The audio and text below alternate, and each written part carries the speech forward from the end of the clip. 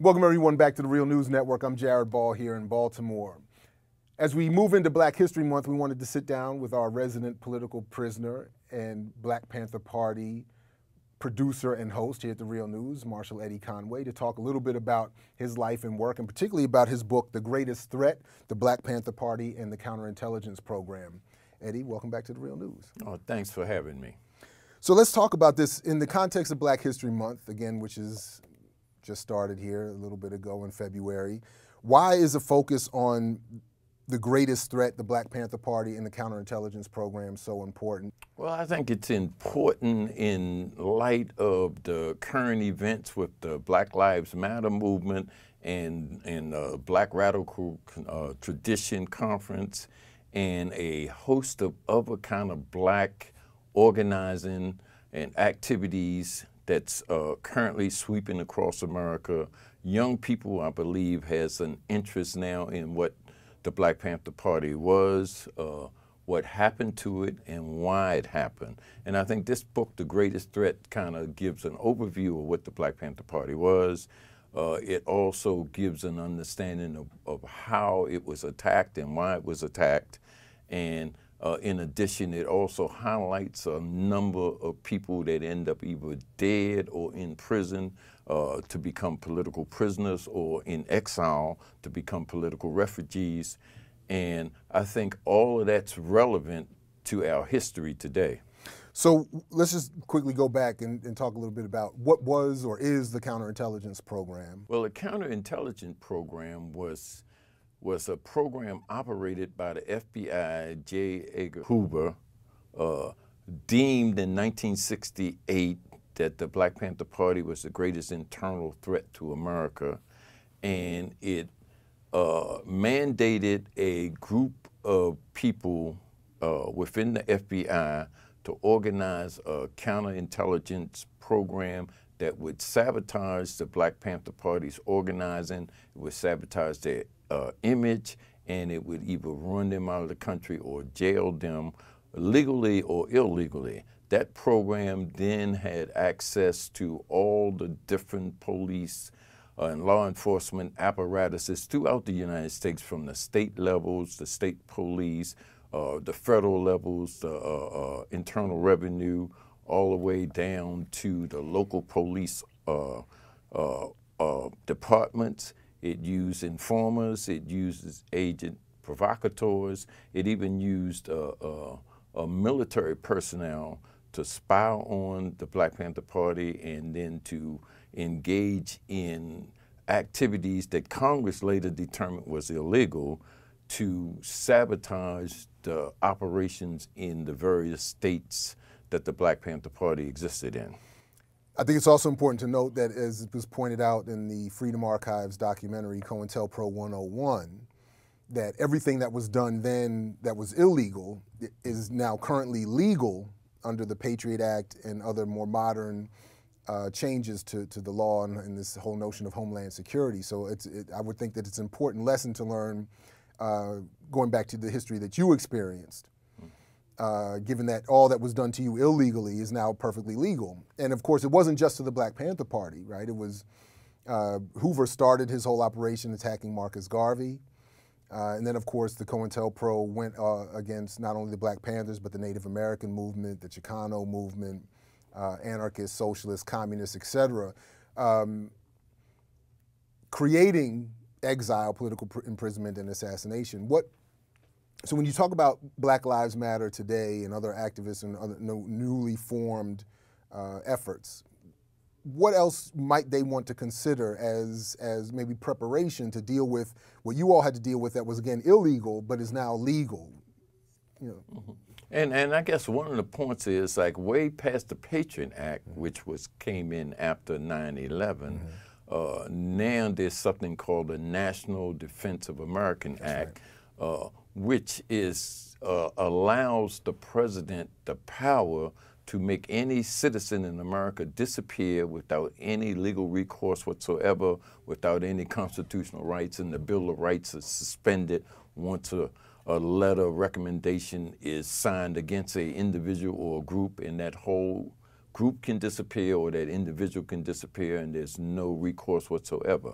So people today probably need to be aware, especially now that surveillance is not only ever present in terms of the telephone, the cameras and computers and et cetera, but I think today's people need to be aware of something that we tend not to pay too much attention to, and that's agent provocateurs.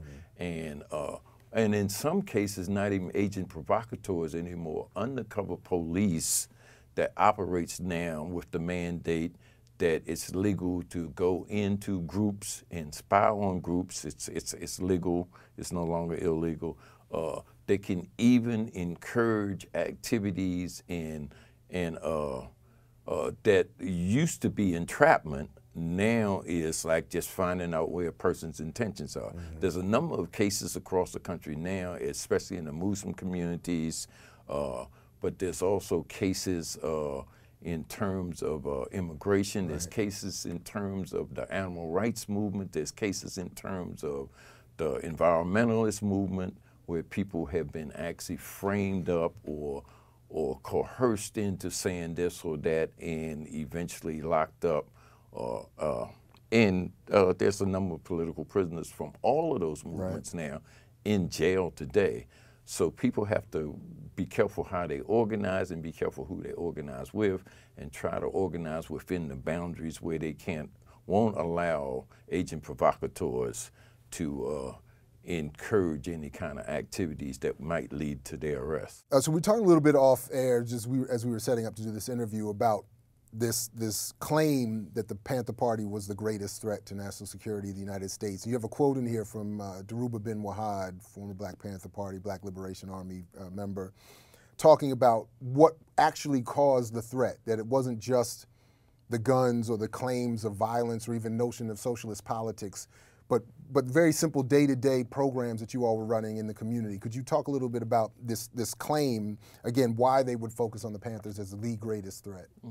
Well, I think the threat was the ideology. I mean, this was the first probably national organization in the black community that espoused socialism, was anti-imperialist, anti-capitalist, and we put programs down on the ground, whether it was free breakfast programs or free health clinics or buses to the prison or community control, and that showed how we could organize in a socialist way and take care of ourselves and our community and use those resources in a collective kind of way. This idea and those programs resonated in other communities. In the Latino communities, the Brown Berets sprung up. In the Puerto Rican community, the Young Lords sprung up. In the Native American community, the American Indian movement sprung up. In the white community, the White Panther Party and the Patriot Party sprung up.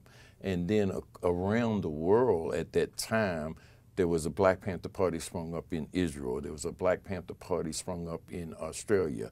Black Panther Party sprung up in Africa. Black Solidarity groups sprung up in Asia. And the proliferation of this ideology was what the government was in fear of, because it was not just a black radical movement leading this, but working with Asians, brown people, white people, Native Americans, and so on. And this is what the government feared, the unity of all these people and the recognition that they all had a common problem and a common foe. Let me ask you, in the few minutes we have left, we were also talking off camera a little bit about the popular imagery related and symbolism related to the Black Panther Party, specifically around some of the imagery in the Super Bowl performance of Beyonce and some of the way her dancers were dressed with the afros and the berets and the bandolier and all. How do you respond to that? When you talk to young people who might see a snapshot of an image like that or a symbol like that, what is it that you would like them to know or that you tell them about these symbols and how they relate to the actual party itself? Well, the first thing is, I think, and this is the bottom line basic idea, is theory and practice.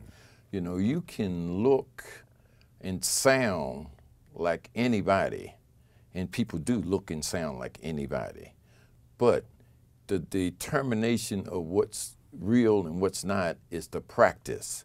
You have to look and see what those people are actually doing. And if those people are just making money, or if those people are just entertaining people, or if those people are just there as a misdirection, then you realize that they are not genuine revolutionaries. They're not trying to change the conditions. They're trying to make a living, and they're trying to put people to sleep, you know. So I think it's important to recognize theory and practice, because if you say all of this, but you're not doing anything, then that's really the bottom line. You're not doing anything. Well, Marshal Eddie Conway, thank you for joining us for this segment of The Real News and talking with us a little bit about your book, The Greatest Threat, the Black Panther Party and the COINTELPRO, and COINTELPRO, and for being a greatest threat to talk about the greatest threat. Thank you very much. Thanks for having me. And thank you for joining us here at The Real News. Again, for all involved, I'm Jared Ball here in Baltimore, saying, as always, as Fred Hampton used to say, to you we say peace if you're willing to fight for it. So peace, everybody, and we'll catch you in the whirlwind.